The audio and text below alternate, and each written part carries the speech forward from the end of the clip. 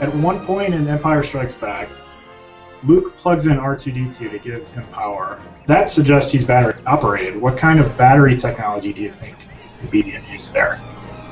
I would argue that there was some sort of power source on board of R2, and possibly the plug-in part was more for just maybe some subsystems that need a little bit more energy at once. So Vishal, do you think it had two batteries? The R2 unit would have like a radiothermal generator like the Curiosity rover does for part of it, and then that's what I would imagine. How much of R2's trash can is taken up with that? Most of it. Most of it?